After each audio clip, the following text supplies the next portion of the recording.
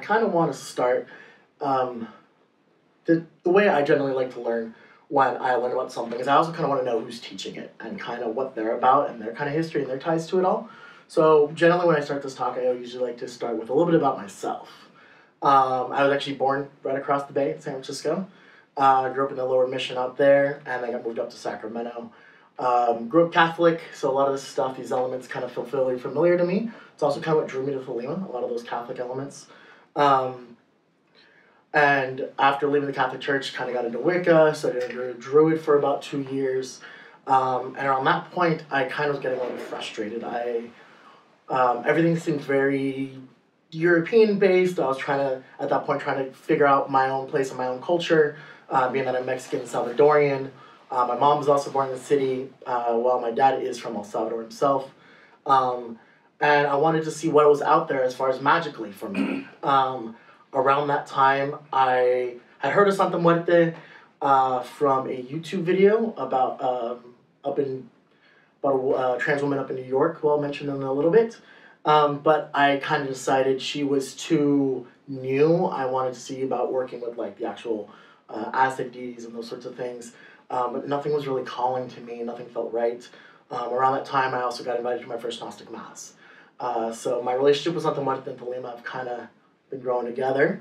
And after a little bit of just trying to work with the Aztec, Mayan pantheons and all that, I kind of gave into her. Bought my first little statue, which I did not bring with me, but I still have. It'll be my forever favorite one. That's a little green one made in Mexico.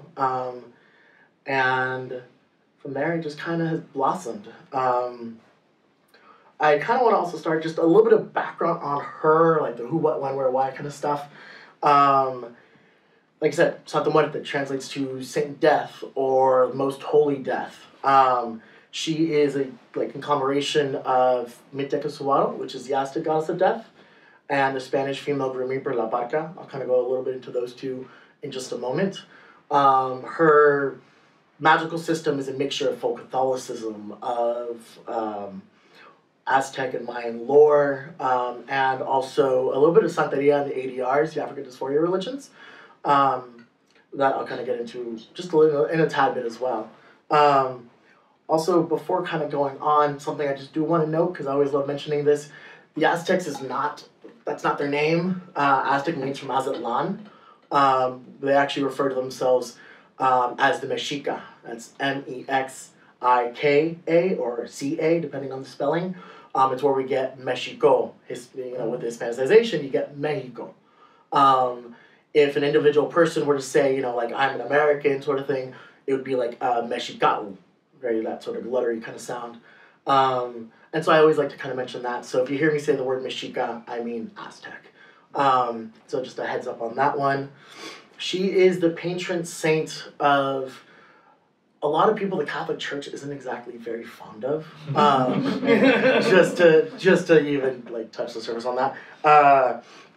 She specifically is very fond of her women practitioners.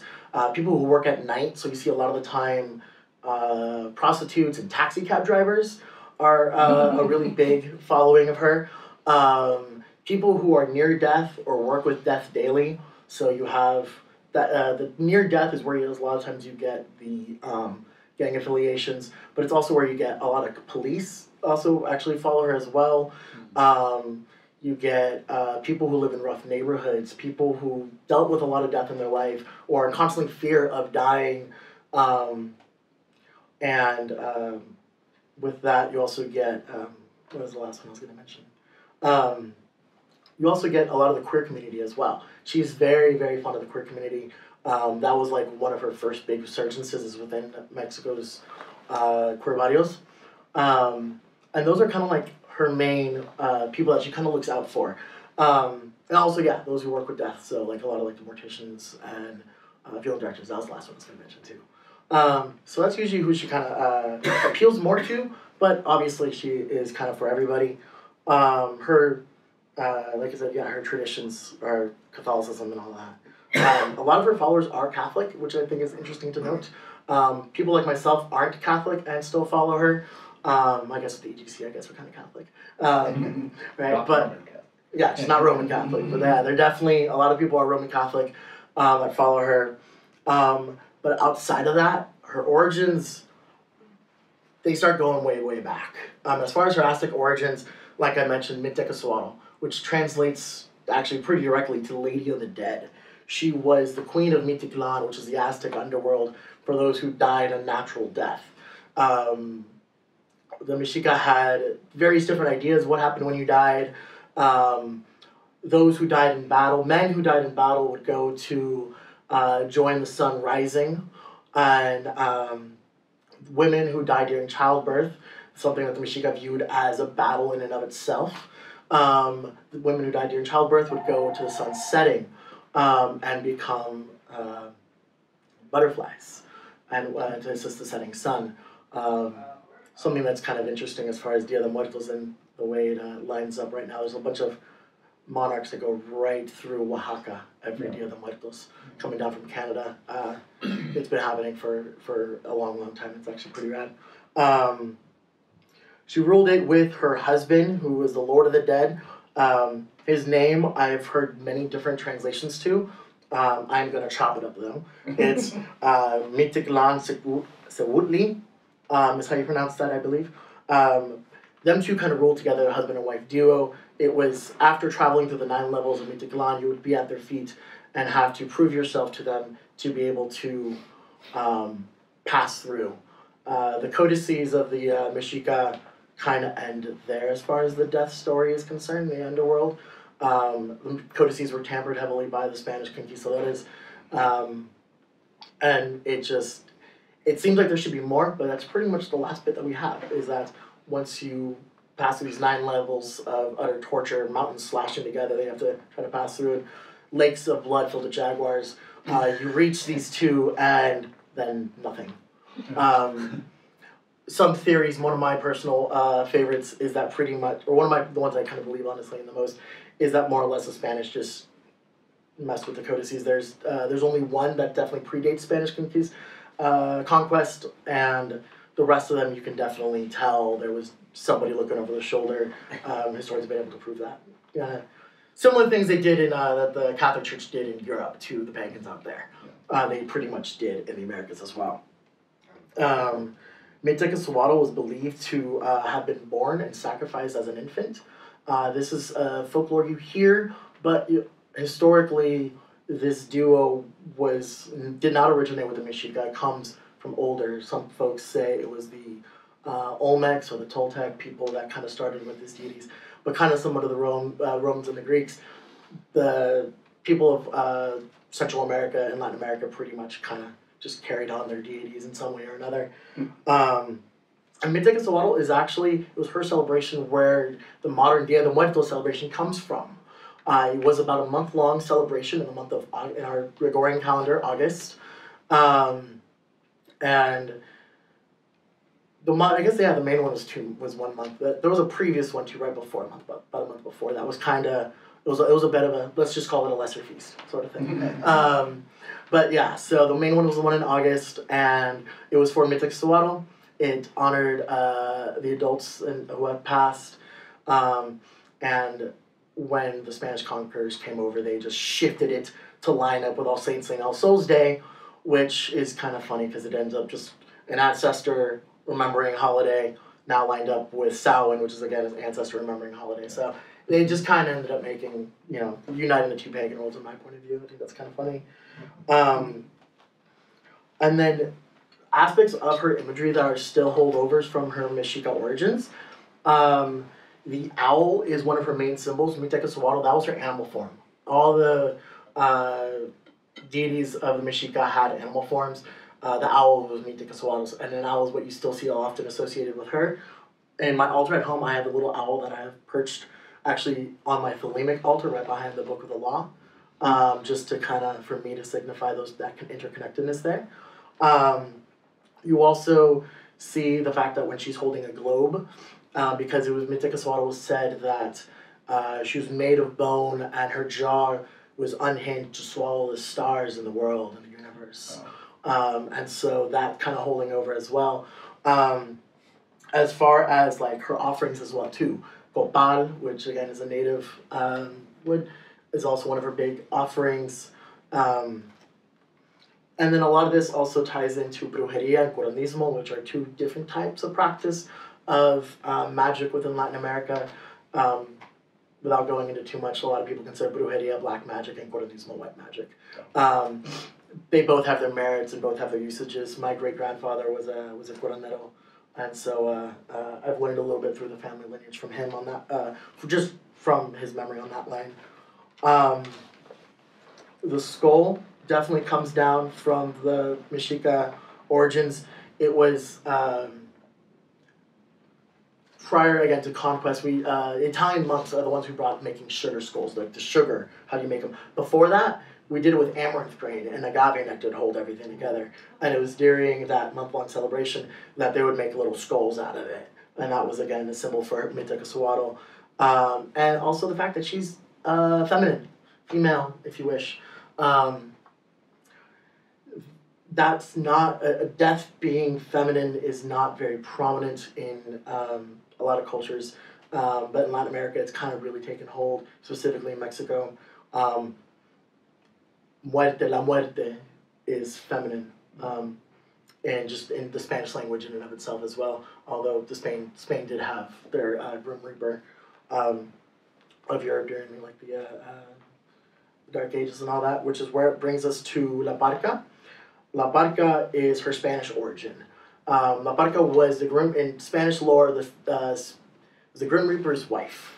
She was said to be kinder, nicer, that you could, where the Grim Reaper would just come and take you away, La Parca would approach you kindly and let you know, tap you on the shoulder, it's your time. And if you didn't want to go just yet, you could be like, hey, La Parca, like, I want to say bye real quick. Can we make a deal? Like, I'll say bye, and I promise I will meet you here at this time, that sort of thing. And she would usually agree. She would like kind of let you, I guess for lack of a better term, get your affairs in order, sort of thing. And then from her is where we get Santa Muerte's robe. It's also where you get her scythe. And where you also see her scales. I don't believe any of the ones here have scales. But yeah, the scales are often because she's death. Death takes everybody. Death is unjudgmental. So it's kind of that balance right there. Whether you're good or bad, you still gotta go. But her cult, while a lot of people say it is a modern development within the 2000s and to now, there's records going back that this has been around forever. During colonial times and everything, there's some Spanish records of women in mestiza, which means, or mestiza, which is somebody who's part indigenous, part Spanish. The Spanish had a whole caste system, you guys. It's not like how they categorized everybody, but there was these mestiza women who were praying to a figure they called Santa Muerte, cloaked in red, to bring back wandering husbands. And that is the first record we have of her. So a lot of people actually say her red robe is the OG robe. That's like her start. There's also other records, she pops up in and out during colonial times. But she kind of went through a little bit of a transformation between Nuestra Xolotl and Santa Muerte that we know today. The main one that a lot of people cite is La Catrina, La Calavera Catrina. The skeleton woman with the big old hat, that you see all around during Dia de Muertos. Jose Guadalupe Posada depicted her originally just from the shoulders up, and was meant to be a political cartoon, kind of indicating, that these, because at the time Mexico was really trying to Europeanize, import, get people from Europe to come in and actually whiten their population, because that caste system was still, even though they had their liberation from Spain, was still heavily in place. Jose Guadalupe Posada pretty much was like, you can wear these, specifically the French hats and French frills, but your bones, your core, you're still indígena, you're still indigenous. And that's kind of what that signified.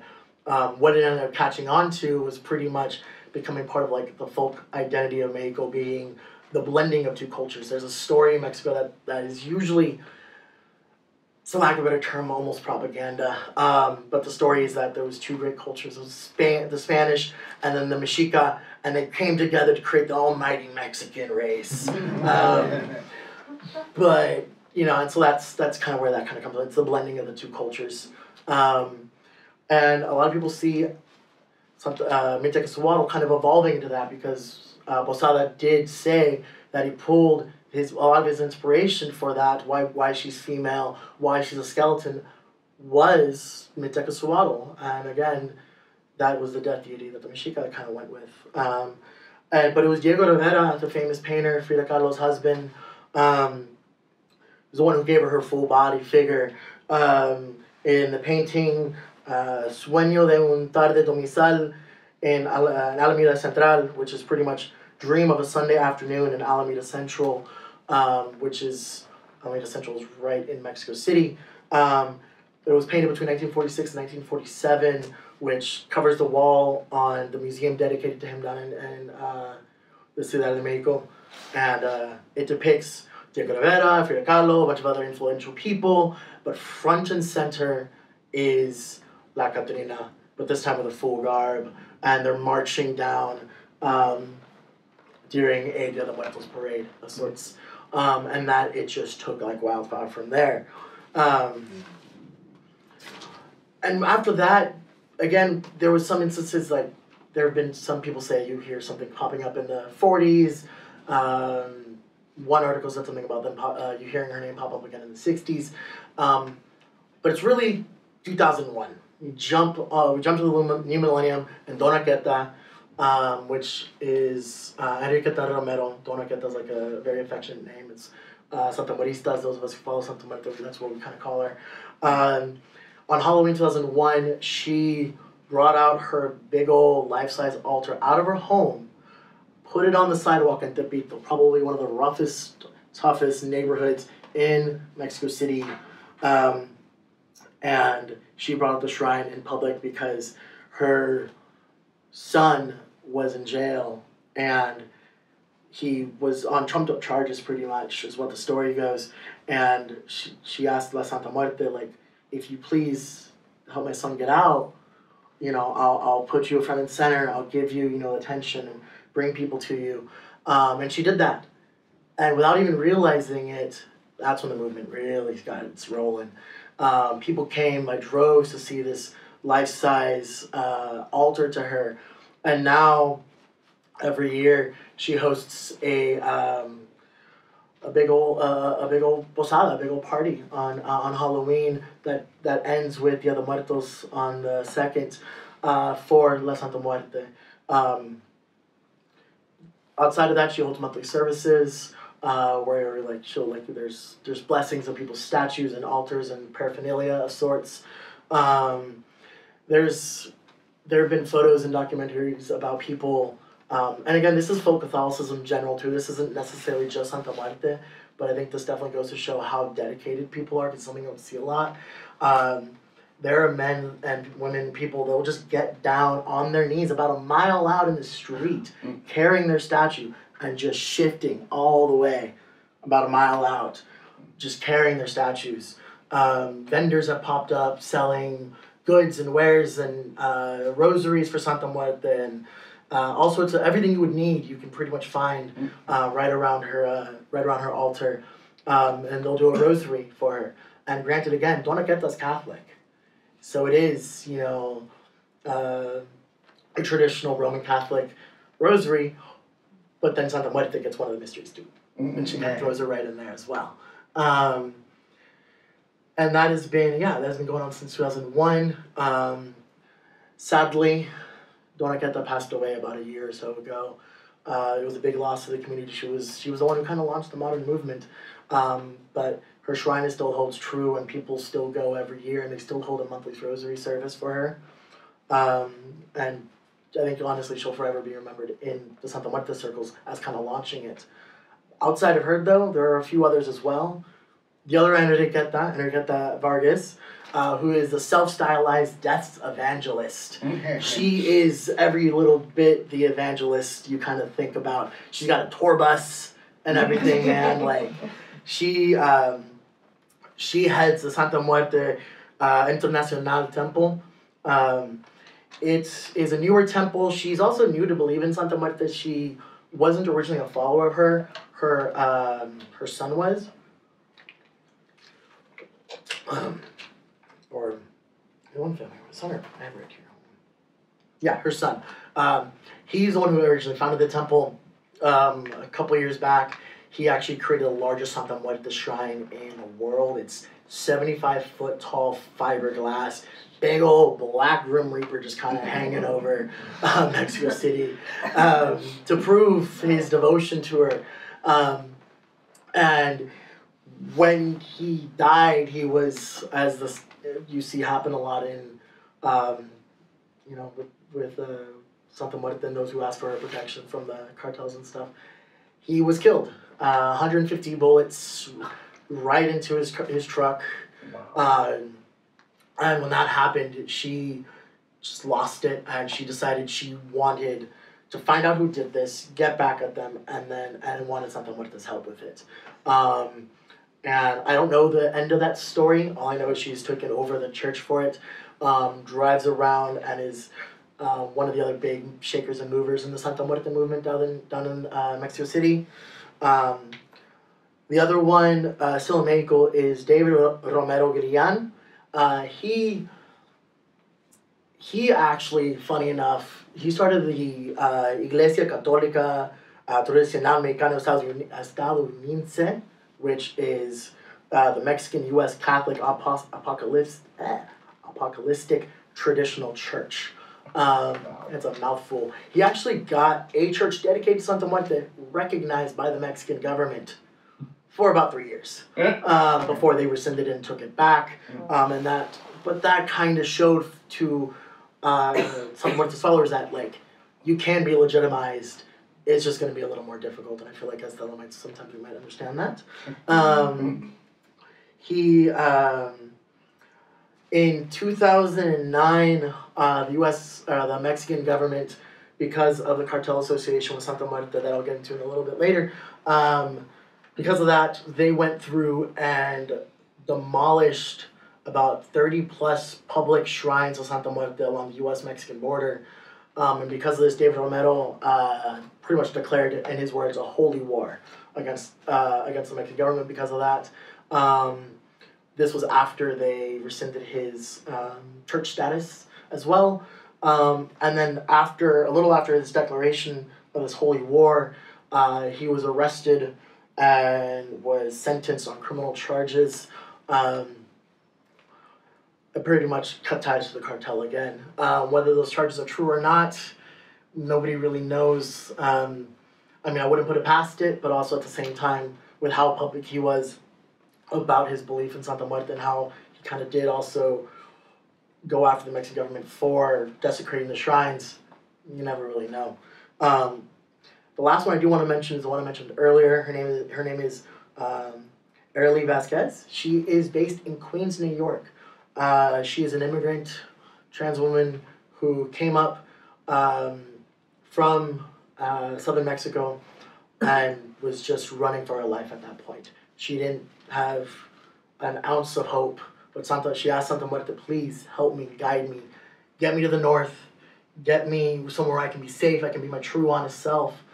And she made it. She made it all the way to New York, safe and sound. And when she got herself established, when she got, just the basic needs met, she promised Santa Muerte that she would throw her a big old ball in her honor on Ariel's birthday. It was when she decided to publicly come out as Ariel, this is the new her now. And this has been going on yearly since. There's mariachis, there's bands, there's children, there's food. It's pretty much a giant quinceañera with the star being front and center, Santa Muerte, and the biggest, fluffiest dresses you've ever seen. Oh my God. You can actually buy them to actually wrap your little Santa Muerte statue on. It's actually kind of cool. You can dress her up, make her all fancy. But yeah, so that was, she's the main person here in the U.S. kind of proclamating and proselytizing Santa Muerte's powers and belief in her. It was one of her videos that I first found Santa Muerte myself. one of these days I'll make it a Queens and be able to attend this party. It sounds pretty rad. It's tequila and conchas everywhere, man. But yeah, those are pretty much like kind of the ones who are kind of getting the movement moving now, and where it's going. Since then, though, again, most of the followers are Catholic. Majority of the followers are women, and they're young. They're younger people. And a lot of them are still in Southern Mexico, although the population of in the U.S., as far as her believers, are starting to grow. It's one of the fastest growing religions in the world. David Romero in 2006, I think, was quoted as saying that her followers counted for about 5% of Mexico's population. So she's definitely gaining populace. I think, again, because it works whether you're Catholic or not, is one of the big reasons is for that as well. And that's kind of just like, yeah, a basic background for her and her history and where her cult is going right now. Kind of shifting gears a little bit to go into how her system works and those sort of things. The colors, you can see here I have a yellow, a gold, and a purple. A lot of it is pretty basic color magic. Red is love, black is protection and vengeance. She's not afraid to get back at those who hurt you, which is, I think, a big component of Santa Muerte's cult. White is purity, but it's also a catch-all. If you don't have any other color, you just get a white one and it'll do whatever you need. Blue is knowledge. A lot of students will use this one. I personally, it was Algebra 2. It was for my degree. It was the last class I needed. It was a test. I had a D in the class, and I needed to be able to graduate. I took a little blue statue, and I studied. I took a little statue, though, a little blue one, about yay big, little pocket size. You know, you see the little Buddhas and all that? Mm-hmm. That's pretty much the same concept. Stuck it in my pocket, went to class, put it on top of my desk, and I'm just like, help me, please. Mm-hmm. I passed that class with a B. I'm just like, damn. Okay. Yeah, Algebra 2, man. I'm not a math person. I'm definitely an English person myself, history. But blue, yeah, definitely for knowledge. Purple's for magic. When I was first getting to know her, I put a purple altar cloth because that was, like, again, the foundation for it. Specifically, yeah, magic and psychic abilities, that sort of thing. An interesting one to note, green is legal magic. She has a whole section for law and legal workings. Again, because a lot of her followers are victims of the cartels, are dealing in rough neighborhoods, or committing petty crimes just to get by, doing what they got to do. The law plays a big role in her system. People pray for her. A lot of the time, people are praying for her to get a loved one out of jail quickly, to keep from getting taken by the police or the immigration. The reason green works in this sort of way, because green, again, is natural. The whole idea is the natural way of things. If you are innocent, the courts should find you innocent. We all know that's not always exactly the case. And so people work with the green one to hopefully assist the legal system to work in the way it should ideally work. Those who want to cheat the legal system will generally use the black one. Black is also specifically associated with witchcraft. It's something interesting to note. Those of us, Santa Muerte followers doing all this and lighting candles, incense, and prayers and oils and all this sort of stuff, still don't like witchcraft. You know, brujeria. I find that interesting. Gold is for money.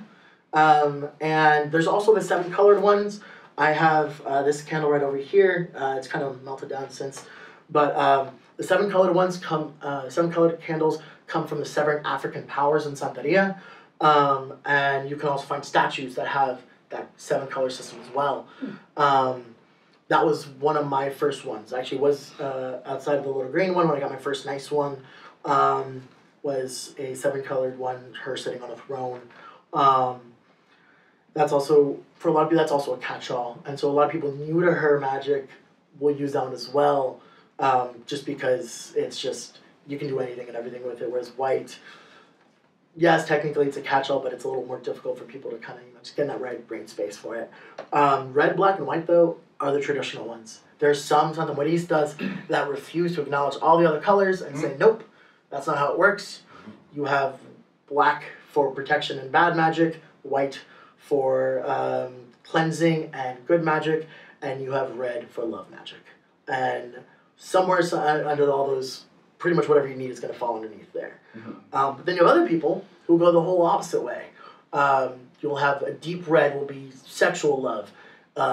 A pink will be romantic love. But like more of a maroonish red would be more for self-love. And so you have people splitting hairs all over the place with these. Sometimes I think it's just the botanicas trying to make a dime, which, you know, more power to them because I want every one of every color. I really do. It's a bad habit. Don't lie. Think about it, buying Crowley books can get expensive. One of the other aspects of her veneration are the tools that you use. Her incense, your traditional Roman Catholic, frankincense and myrrh. Also, again, like I mentioned earlier, copal, specifically copal resin. It works the best for her. She also has her own incense, Santa Muerte incense. As you see here, that is what I have burning currently. These I have found in my personal workings with her to be her favorites, depending on the working I'm doing. If I'm just burning a general, I'm cleaning her altar and this is for you, she likes these ones.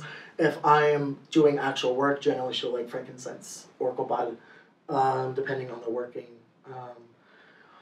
That's just, again, a personal preference. You also have sprays. So again, something that comes out of the Santeria traditions is aerosol cans.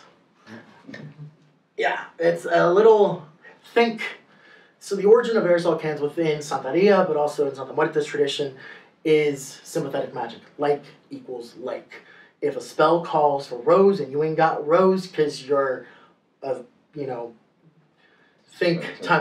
people of color were even worse kept down, you don't have access to flowers, you don't have the money to get these sort of things, but you clean in somebody's house and they have rose-scented air spray or rose-scented perfume, you can use that. And that'll work. Because again, like equals like. What ended up happening, though, is what started out of a need for just a necessity started becoming tradition. And so now you have ones like money drawing, ven dinero. You spray this and it'll draw money to whatever you do. When I first got this, I after cleaning my apron, because I'm a server, tips, I clean my apron, clean out my server book, just give them both a nice little spray, help bring in some of those tips to pay the rent. So you see aerosol cans, again, kind of going back with, again, Santeria, hoodoo traditions as well, Florida water. This stuff is pretty much our holy water. This is the stuff right here. This brand particularly, this is the classic one, originally started out as a unisex perfume made by some guy in New York. And via the catalogs that were just easily accessible in the South and all that, it just started getting tied to the ADRs and hoodoo as well. Going back to perfumes, this is a perfume for her. Different scented, different colored ones. You guys can always, if you want to come up and smell it later on, you're more than welcome to. Whenever I do a working with her, I'll spray this on, or if I'm traveling, I just, like tonight, before I came here, sprayed a little, help keep me safe on the road sort of thing. You also have bath salts, not those kind. These ones you put in your bath, and you can do a working with her, as sort of a cleansing you can do. I don't know how popular these are. I don't know a lot of practitioners who do work with them, because the interesting thing with these is you're meant to be using in the bath, but one of the things with Santa Muerte is you're also not supposed to be naked in front of her. So I'm particularly, each practitioner has their own preferences. I'll go into the rules with her altar in a little bit too. One of the things you have here, kind of an incense thing, but this is specifically a house blessing cleaning one. Again, similar to the incense, but they come out with everything for these. But again, this traditionally goes back to Santeria, having house cleansers, oils. So when you blend your own candle sort of thing, a lot of us know about all that stuff. Powder, this thing, you add it to your spell. Your candle is supposed to make your your spell extra strong. One of the advice I was given by a bruja was put a little in your shoes, and so with every step you take, you're protected by her. I thought that was interesting. And then, of course, we got tarot cards. There's a pretty popular one out there that looks fairly similar to this one over here. This is the Oracle one. It's the Book of the Santa Muerte Oracle, Book of the Dead. The guy's name is Fabio Lestrani. He's an Italian guy. This one is good. It's definitely more Dia de Muertos based, less Santa Muerte. The one I particularly like myself is this one, the Tarot de la Santa Muerte. This one's all in Spanish, and she's on almost every single card. One of the things I particularly like about it is her robe colors go with the cards. The Fool is on the Fool card. She's in a blue robe. Again, knowledge, growth, that sort of thing. On the Magician, she's in her purple robe. And so I think when I was learning tarot, as I'm still learning tarot, it kind of really helped me because I'm more familiar with her system. And so I think that's one of my particular reasons why I like it. And also, each suit is color-coded as well. I'm going to pass these around. I'm just letting you guys know. The artist, I swear, read way too much heavy metal comic. The proportions on these people are inhuman. But yeah. And something I think also just interesting to note, we'll also notice, for being all in Spanish and being a Latino system of magic, almost every person in here is fairly fair-skinned and blonde or light brown hair. And again, that kind of alludes to the colorism and racism that's still pretty predominant in Latino culture due to colonization and all that.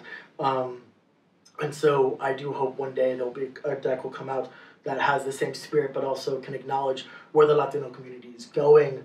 I guess now the Latinx community is going with our understanding of race and color and class and all sorts of things. I'm going to pass these around if you guys want to go ahead and take a look at them, if you want. I think these are just kind of fascinating.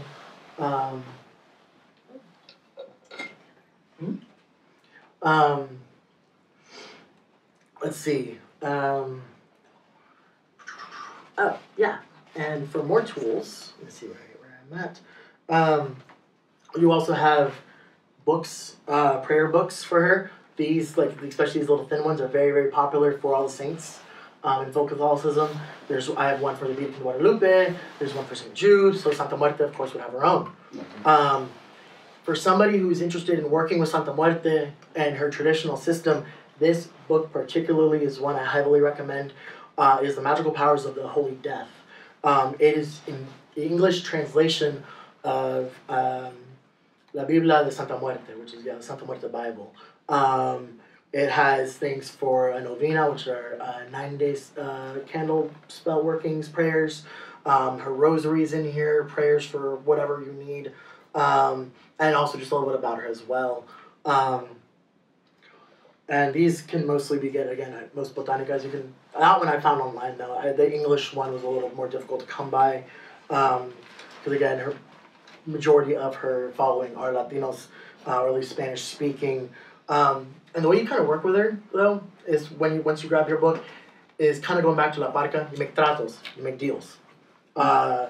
You pray to her to, say your thanks, this and that, but when you need something, you don't just ask for it. You have to give something in return. It's a give and take sort of system.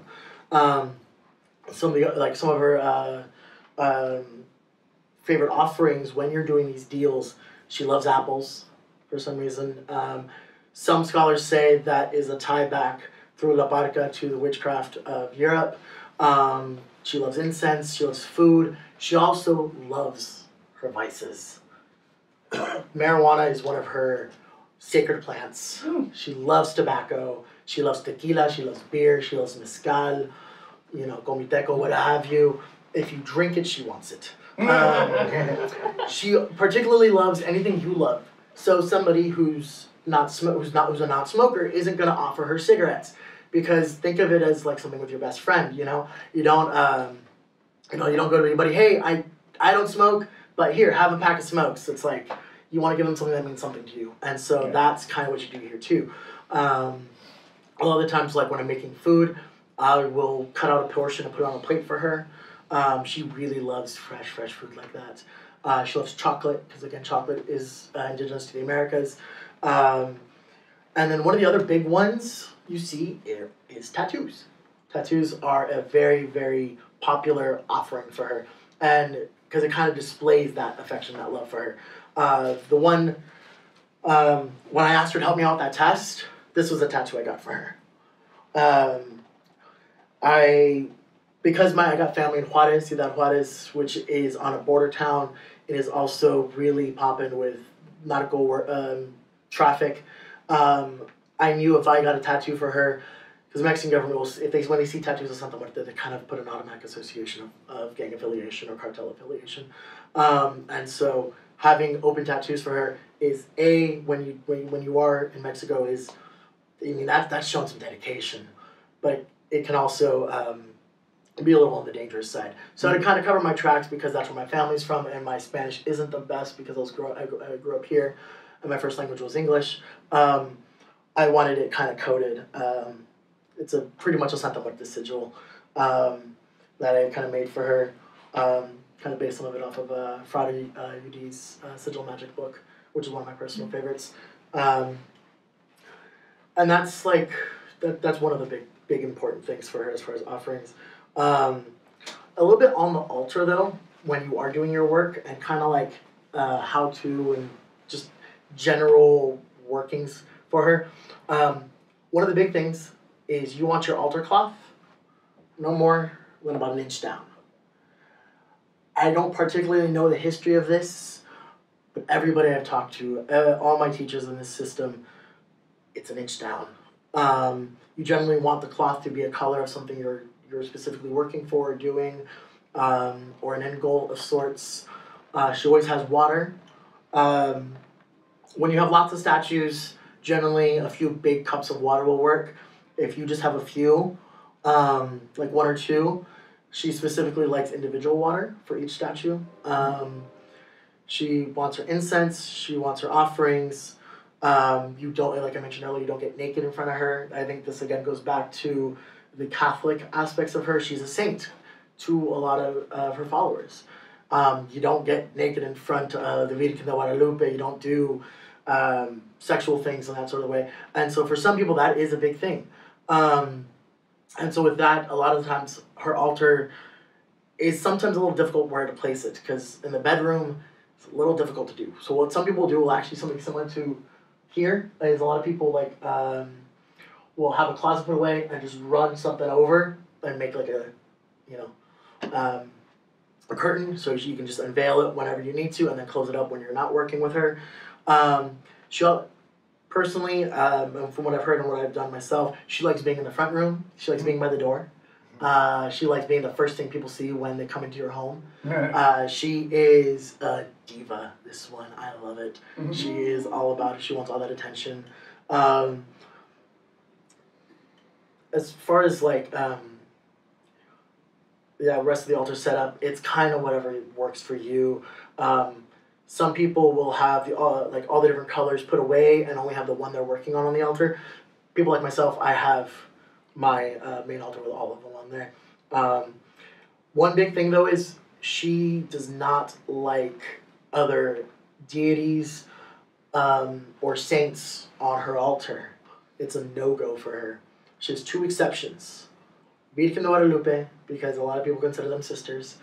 Virgen is life, Santa Muerte is death. And St. Jude. Again, I think this has more to do with these are the top 3 saints in Mexico. But even with that, they're not on the same tier. Like kind of how I have set up here, if I had a Virgen de Guadalupe statue, it would be here, Santa Muerte would be here. If you put them side by side, she ain't going to be happy. Again, she likes her own space. She has a bubble. You got to respect that. So that's something a lot of people, especially magical folk, kind of sometimes have problems or have trouble doing because there's only so much space you can have. And so figuring out how to do that. So like what I have in my home set up is I have a table, a low table, and I have a pretty much what looks like for like to put like shoes in, a little shelf. Mm-hmm. I have her on that top one, and then I have the Virgen on one side, and then this other Mayan originated folk saint called Mashimon or San Simon on the other side. And she's okayed that one for me, just because I also have Salvadorian, so she's like, here, your other half too. So those are some like big, like just kind of pointers on how you're setting it up. You always want to make sure you're changing the water every day, food every day, that sort of thing. Directionality on the altar? Don't matter really. Again, so long as it's easy to not be naked or doing other things in front of her of that nature. So she has no particular attachment to being in the west because death or the east? No, not really. The one thing I mostly hear is, again, she likes facing doorways. She likes being towards the entrance. That's mostly what you hear. Likes what? Doorways. She likes being in towards the entrance. But other than that, there's not really any sort of like specific placement for her.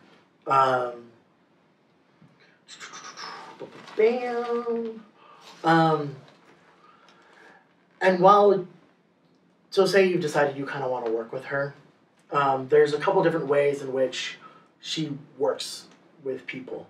I've kind of, myself, when I've been doing this lecture, I've kind of broken it down into two groups of three, and they kind of intermingle. One is the different types of relationships she works with people. There's folks like myself who, she is my life. She will always have an altar for me. She's tattooed on my skin. I wear her rosary everywhere I go. Little fun fact about me in the Gnostic Mass, whenever we're doing the Eucharist, I do my little cross. I specifically say, para vos, mi Santisima Muerte, and then I take the Eucharist. She's an intrinsical part of my life and all of my magic. Then there's another portion, there's another type of group of people where it's more one-off workings. You know, either she decides she needs your help, or you decide you need her help. One or the other. Sometimes she'll come to you when you don't even are at least expecting it, and that's generally just she'll just be like, hey, I need something done, and you're the one to do it. So like, get this thing, do this thing, light this candle. All right, you're done. Deuces. Like, she's good. Like, there's and it's simple. You don't need to do more for that. Then the other type of relationship with her is more the like I got you kind of thing. One of the owners of a botanica out in Sacramento that I frequent a lot, actually where I got this gold one, he asked me one day when I came in, and he said that they just moved into a new house. They were getting everything out of the garage, and he heard something fall. And when he went to the back of the garage behind all the stuff, nothing had fallen. There was nothing there. Mm. But stained on the ground, it would almost look like oil stain kind of thing, was an outline very similar to Santa Muerte, to her figure. And he owns a botanica. He doesn't work with her. He's a santero. He doesn't work with her. Doesn't know much about her. He sells her stuff because it sells, and some santeros work with her too. But he doesn't really know her that well. And he's like, well, what does it mean? This and that. And I asked him, like, have you communicated with her recently? Have you lit a candle for her? And he said, I haven't. I was like, well, my advice, grab one of these candles you got here, specifically like a white one, just like a new beginning, fresh, like what do you want? Kind of putting out your feelers sort of thing. And he came back, I gave him my number, he shot me a text about a week later, and he pretty much told me, it's like, she doesn't want me to work with her, she doesn't want me to light up a candle or put any altars really anymore. She just wants me to know that I got your back. That whatever you do, I may not actively be there for you, like there, but like, if something goes wrong, I got you, don't worry, And for a lot of people, that's something, that's a really, one of the main ways she works with a lot of folks, especially those who are involved in all sorts of other different traditions, is she's kind of singled you out for some reason or another, and she's just like, I've crossed your path for a reason, I'm not necessarily your bread and butter, but like, just know that I got you. And what some people do who have this type of relationship with her is they will have a white statue or a black one or a seven color, just like one of the basic ones. They'll have a little mini altar.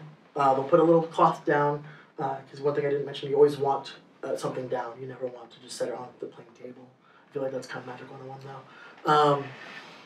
And they'll just have her in a corner, just somewhere off to the side, just like, I got you. Like, you're there with your little shot glass of water, you're cool. Like, and I think that says something about her, and who she is and how universal death really is, and how even if she doesn't want you doing all that, she'll still take care of you. And I think that's to me kind of beautiful in its own way. Again, a lot of people that she'll cling to or work with are Latinos. There's been a rise in her following amongst Latino millennials since the election. You can also wonder why. A lot of DACA students, dreamers, and those sorts of folks. And then again, women, queer folks, people of color, they've all, she'll just come to me like, you know what, like, you're my people, I got you, and not expect a lot in return. You don't need to necessarily make a deal with her to kind of have her blessing. One of the ways you see her is very much like that I'll get into in a moment is very much the patrona, the godmother kind of figure, godmother kind of role, and that kind of, like I mentioned, just leads into, within those three ways of working with her, the relationship you have with her can be a little different. There's some that, yes, that's the patrona. She's that godmother that I'll take care of you. I may not always be there, but when shit gets tough, I got you. But then there's also those people who feel more of a maternal vibe from her, which is understandable. There are some Santa Muerte statues you can purchase that actually have her pregnant, which I find interesting. And that kind of alludes to that. And one of the other ones that is probably one of the more interesting ones, I think the Thelemites would also very much understand. There's very much definitely a sort of love, almost sexual energy kind of like way to kind of connect with that. It's that sort of like, there's some folks who kind of see her as like, that's like my mi vieja, which is like in Spanish it's my old woman. It's that's my wife in death. That's my lover. That's I've got her back. She's got me, and that's another way a lot of people kind of view the relationship with her. And those, the patrona, the motherly, the romantic, all kind of, those can work in different ways at different times within the three different ways you could work with her being a more casual, one time off, or or like dedicated life service sort of thing. And because of that, there's so many different ways to work with her, so many different people that are drawn to her. And with all of that, one of the big things that a lot of people are talking about right now is her system is changing because of that influence. There is a book out there that I am not that big of a fan of, that says you can work with her in a Wiccan sort of way. Cast a circle, banish her at the end, license to depart type of thing. When you're saying your prayer, say so mote it be. She recommends using the runes to work with her. There was a guy out in New Orleans out of Santa Muerte church that, funny enough, doesn't exist anymore. He said that Santa Muerte is, because it's in Spanish, she is more Spanish, which means she's more European, which means she's more white. And his whole mission was to take her back from the Latinos that stole her, the evil brown people. And sadly, the one that I meant, not this guy, but the one I mentioned with the runes in the Wiccan way, that book was recently published by Llewellyn and is like one of the first top ones you see in the Google search. And it's kind of sad that that's what a lot of people are like starting to see for her. And so one of the things within the community we're talking about, how can we, show that Santa Muerte is open to anybody and everybody. They don't have to be queer Latino to work with her, but also kind of respect her roots and her cultures where she came from. There's a lot of, the African slaves, the indigenous population was wiped out. The mestizos, all of those people, her system is built off of them and their belief and their love and their work. And we need to be able to respect that too when we work with her. And so with that, I say if you're interested in her and you want to buy or like get a statue or a candle, go to your local botanica, go to the mission, go to, support, local and brown businesses and women entrepreneurs who are making, like, there's this one Chicana who's making her own rosaries for Santa Muerte off of Etsy. You can support her, support those sorts of things. And, pay that respect towards the history, towards the culture, and her origin in that sort of way. Because Santa Muerte, she's a beautiful, beautiful deity, saint, however you want to see her. And she'll help you, but you also got to respect her and her people too. So, thank you.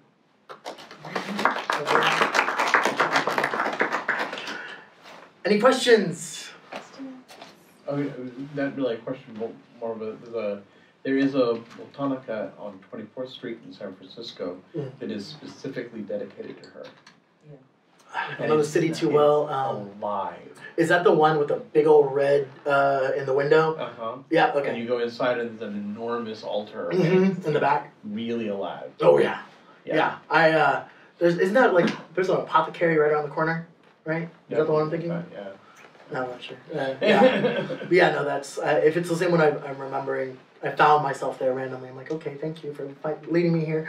Yeah. Yeah, very cool. That's where I got the statue that I have. That's awesome. I walked in and it's like, wow.